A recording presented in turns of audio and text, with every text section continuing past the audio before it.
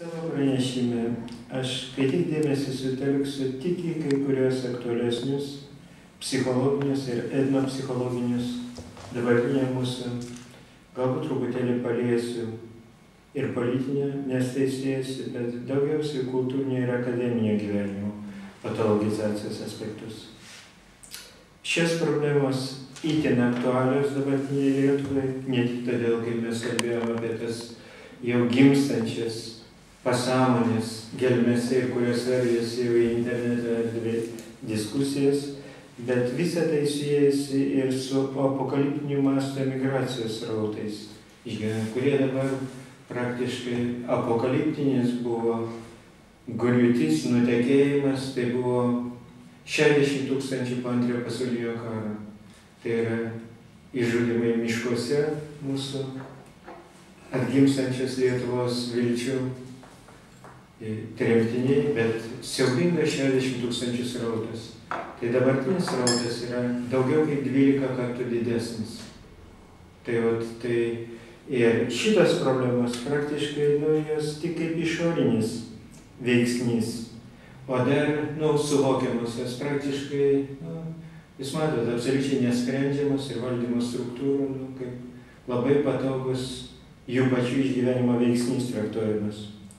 Tačiau kartu mes gyvename į giliausią ekonominio, politinio valdymo ir ypatingai pabrėžčiau pamatinių etinių principų degradacijos krizėje. Neatsitiktinai kasdien mūsų žiniasklaidoje skamba dramatiški mūsų tautinį tapatumą, atgautos nepriklausomybės idealus, nuvainikuojančias ir netgi diskredituojančias žinias apie kosminių mastų aukščiausių valstybės vadovo korupcijos atvejus, institucijų vadovų visišką nesiskaitymą, teisėtvarkos, profesinės etikos diskreditaciją. Ir mes matome, kaip gausėja nusivylusių mūsų valstybės gyvavimų žmonių ir apskritai mūsų ateities perspektyvoms skaičius.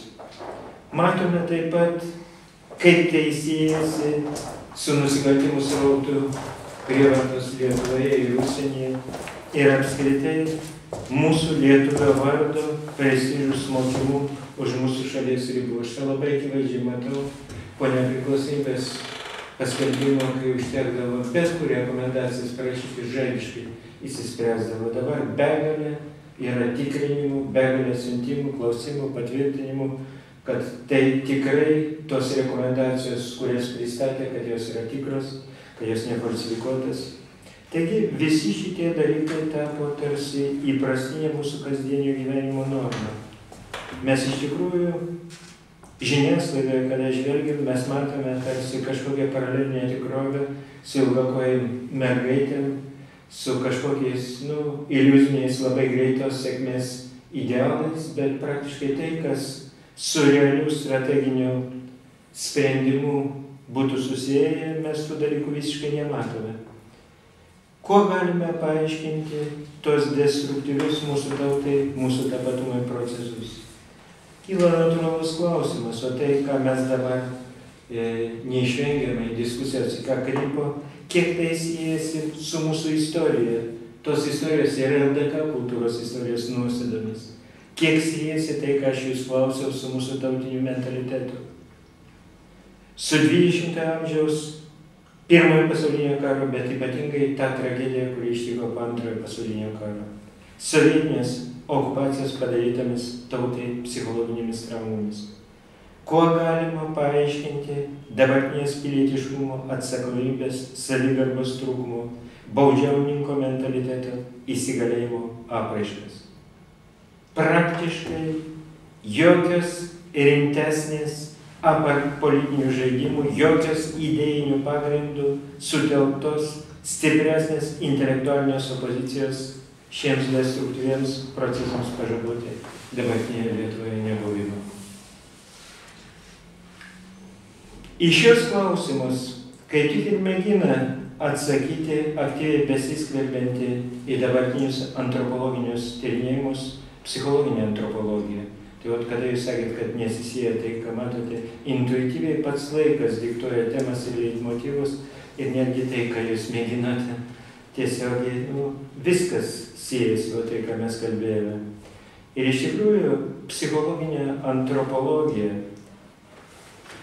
dabartinėse kultūros studijose artimai siedamasi su kitomis disciplinomis antropologinio lauko, taip pat kultūrinės istorinės antropologijos, tautų psichologijos, nacionalinio charakterio tyrinėjimais, kai tik ir yra nukreipta į tų receptų ieškojimą, kurie padėtų tautai, etniniai grupiai, intensyvėjančių tarp kultūrinių santykių epochoje, įsaugoti savo nacionalinės vertybės, savo kultūrinę perspektyvą, savo elgesio strategijas dabartinėme globalizuotame pasaulyje. Iš tikrųjų, dabartinėme pasaulyje norime ar nenorime, Lietuva įmesta į labai sudėtingą katilą. Nyksta daugelis tradicinių prieštaravimų ir Lietuvoje atsiveria kitokia globali erdvė. Pasaulis virsta visuma, kuriai itin aktualiai tampa ir mūsų intelektualiniame elitui visumos ir dalies santykių problema. Ir iškėja ir nauja pasaulio ontologija, reikalaujanti kokybiškai kitos, mums nežinomos gnoseologijos, aksiologijos ir hermeneutikos, kuri padėtų spręsti Lietuvoje sparčiai besikaupiančias problemas. Tautos atsakomybė už savo valstybę įgauna ypatingą svarbą, ypač kada pasaulis juda kitokios integracinės visuomenės link ir kada visi tie procesai, kurie vyksta spontaniškai Lietuvoje, jie tampa nebevaldomi ir lygiagrečiai jie griauna, kaip mes kalbėjome ir dabar polemizavome, patriarchalinės labai dažnai su lietuvišku mentalitetu susijusias struktūras. Mėgindami aiškintis šias sudėtingas problemas, mes galime, žvelgdami į dabartinę Lietuvos kultūrinę situaciją, mes galime pamatyti tame požiūrėje į tautinio tapatumo išsaugojimą, galime kelias galbūt skirtingas, aš tai manyčiau kokias 4 pagrindinės pozicijas, kurias sąlygiškai pavadinčiau kosmopolitinė, skeptikų, transformacinė ir daugiau ar tautinė, ar nacionalistinės ideologijos apraiškom susijusi. Tai jeigu kalbėti apie kosmopolitinę, tai jos ideologai praktiškai, tai mes matome labai dažnai žiniasklaidoje ir politikų retorikoje, nuolatos iškeliamas besąlygiškas eurointegracijos procesų pažangumas, tvirtai tikinti jų kuriamąją galia ir visuotinio valdymo galimybėmis. Kaip yra iš tikrųjų, aš pamėginsiu paliesti, tai yra daug sudėtingesni klausimai. Skeptikai mano, kad eurointegracijos ideologų plačiai reklamuojama pasaulinės ekonomikos ir priekybos liberalėjimo sistema yra palanki ir tame labai daug tiesos tik galingiausiams pasaulio valstybėms ir ypatingai transnacionalinėms korporacijoms, kurios dabar labai sėkmingai ryja ir mūsų ekonominius resursus ir taip pat demokratinius išteklius. Tiesa, daug sudėtingesnis dalykas, koks yra iš tikrųjų santykis tarp ES finansavimo mastų, kurie iš tikrųjų yra dideli. Ir koks jisai yra santykis su tam realiom potenciniam galimybėm, kurią galėtų išnaudoti pati Lietuva. Nes labai dažnai tos didžiosios deklaracijos, kaip jūs dabar matėte, o tai tarp kitko iš prancūzų, Le Monde, perkelti kaip galingiausias pasaulio valstybės čiulpia Afriką. Suprantat, labai garsiai masinės informacijos priemonės deklaruoja apie milžiniškus indėlius panašą rėmimą Afrikos, bet iš tikrųjų patys elementariausi tyrinėjimai rodo, kad mažiausiai 10 kart daugiau iš jų iščiulpia. Tai jeigu mes galvojame apie dabartinę pasaulio tvarką ir kalbame apie tai, kokia iš tikrųjų situacija yra tos nedidelės tautos, kurios jungiasi į civilizacinius organizmus ir atiduoda savo demografinius, ypatingai milžiniškas lėšas įdėtas į žmonių auklėjimą, švietimą ir kitus resursus. kurie niekur nėra, tų šalių, kurios valdo tą pyragą, nėra skaičiuojami, tada tie skaičiai, su parama rėmimu, jie iš tikrųjų atrodys visiškai kitaip. Transformacinės koncepcijos šalininkų Lietuvos eurointegracija nėra esmiškai nauja. Ir jinai daugiau siejasi su mūsų valdovų kompetencijos galimybėmis. Ir kiek mes galime savo pajungti ir kiek mes pasiduodame virštautinių valdžios institucijų, valdymo galimybėms ir panašiai. Sudėtingiausias problemos iškyla, kada mes kalbame apie tautinės pakraipos arba nacionalinės pakraipos ideologijas, apie ką kalbėjo Vytas, praktiškai įsigavo plačiai tą klausimą, todėl aš neliesiu. Lietuvių tautos, kaip ir kiekvienos įjungtos į platesnius integracinius organizmus, nes mes įjungti į vakarų Europos civilizacinę erdvę, dabar labai ženkliai įtakoja vykę ir nevykę mūsų politikų sprendimai, ypatingai iki krizinėmis ir krizių aplinkybėmis sąlygomis. Nuolatinės, ką mes matome Lietuvoje, neveiksmingos reformos iš tikrųjų tapo puikia milžiniškų pinigų plovimo priemonė, keliančia visuomenės nepasitikėjimą permainomis ir skatinančia šalies stagnaciją, netgi regresą. Stambus transnacionalinis kapitalas, veikdamas, labai korumpuotas, nes visi projektai, kurie buvo vykdomi Lietuvoje, tai puikiai parodo, sukuria tokią monopolijoms palankę rinką, kur praktiškai tautiniai tą kapitalą ir ypatingai, kas labai svarbus atsigauna tokiai valstybei kaip mūsų, ypatingai mažesnių struktūrų gimimą padaro labai sudėtingų. Aš norėčiau netgi pateikti labai dažnai reklamuojamą, pavyzdžiui, didžiųjų humanistinių ir šviesiųjų skandinavų bankų. Tai, kas dabar pradeda išlindinėti, kad pasirodo pas mus mokesčių sistemos 4 kartus yra sudėtingesnės ir atsiranda mokesčių. Mes mokam už kiekvieną indėlį po 3 kartus. Ir, pavyzdžiui, daugybė, apie ką dar garsiai nekalba, kur tie bankai piršo indėlius ir kitokius čekius reklamuodami. Ir praktiškai beveik visi, o tas pats Swedbankas ar kiti, apie tą tik tai pamėgina burptelėti ir to tie dalykai nuskęsta, kurie milžiniškus kapitalus suryja, nes netgi tie pinigai, kurie visame pasaulyje buvo įdėti po 10% 8 saugančią kino ekonomiką, kažkokiu būdu tų skandinaviškų bankų sistemą lietuviški pinigai trečdaliu krito. Nors jokioje kitoje iš ES šalių tokių procesų nevyko.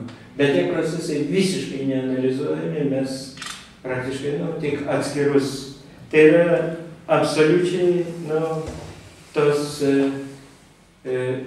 kolonijinės rinkos, tokios požymiai ir totaliai korumpuotų valdymo struktūrų, kurias mes matome visur. Ir taip pat tai, ką aš minėjau, visiškai įstatymo galios nebuvimo. Šitie žvilgsniai į mūsų etnopsichologinę situaciją rodo, kad norma ir patologija susijusi su krizių metu nepaprastai išviešėjusiomis, labai liguisiomis apraiškomis yra visiškai neabstrakti klinikinė savoka, o labai konkreti mūsų kultūros gyvavimo situacija. Analizuojant lietuvių etnopsichologijos ypatumus, į akis iš karto krinta kiekvieno lietuvio vis labiau akivaizdesniu tampantis atsakomybės trūkumas.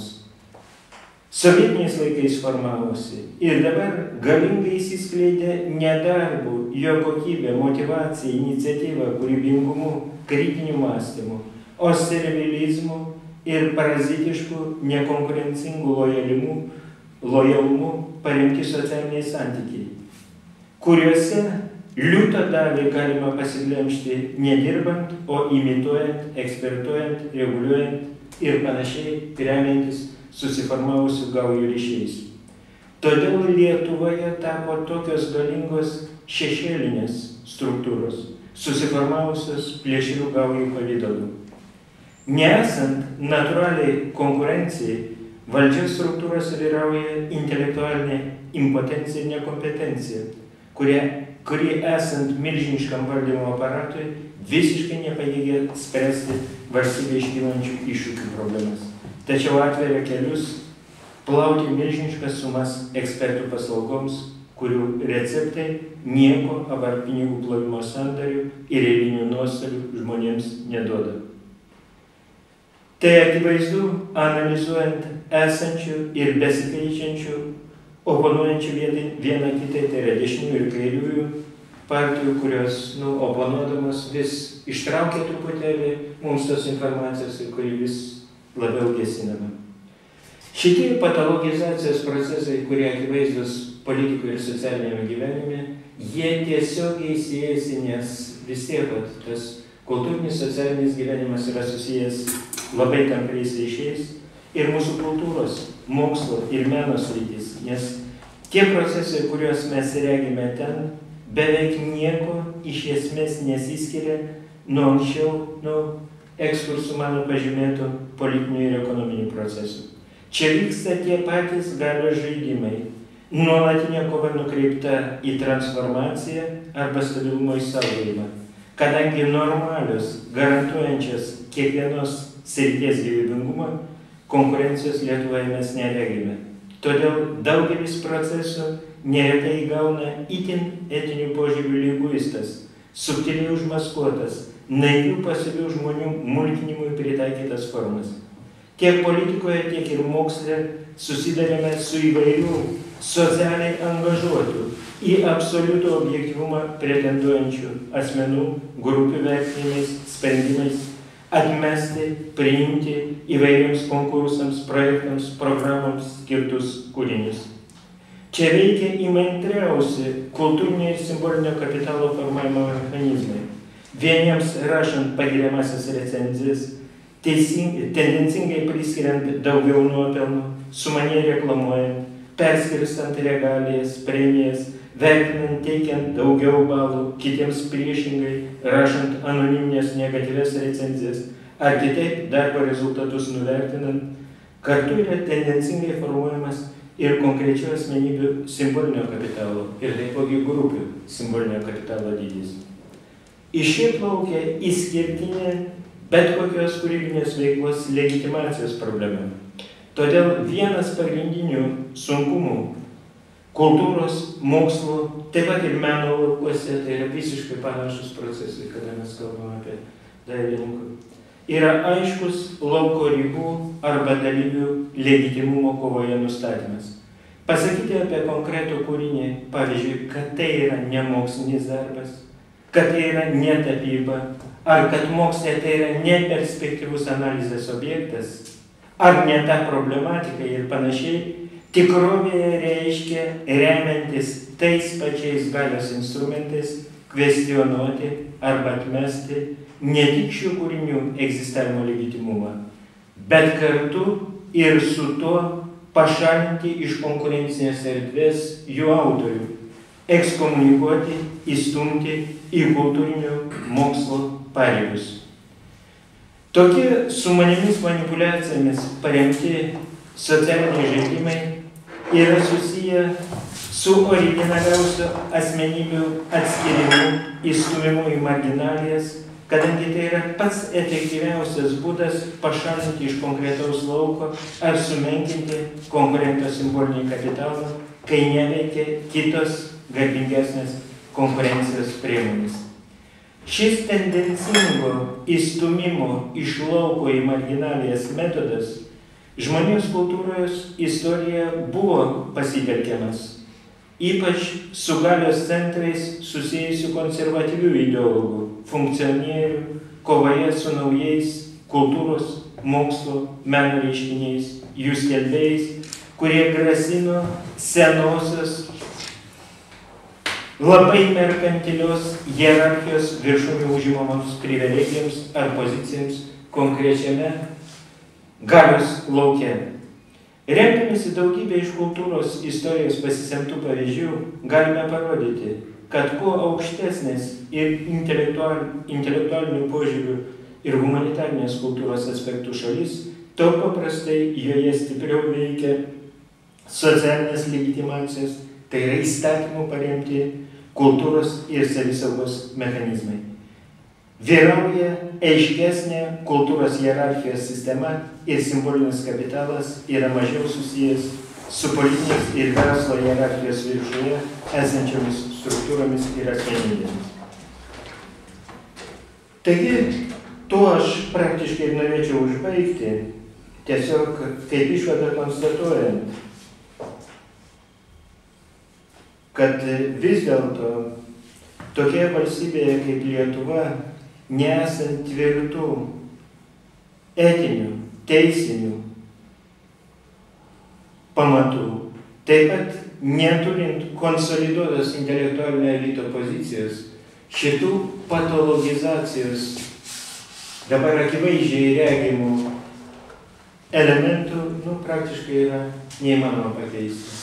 Ir kol neįvyks atskirų intelektualinių grupių konsolidacijos procesas, ar nevirs jisai į kokius nors rimtesnius socialinius, netgi ir politinius, kultūrinius darinius, tol praktiškai visi tie procesai, kurie vyksta dabartinėje Lietuvoje ir kurie labai tampriai siejasi su galingo migracijos srautu, grasins mūsų tautinio tapatumo išlikimą.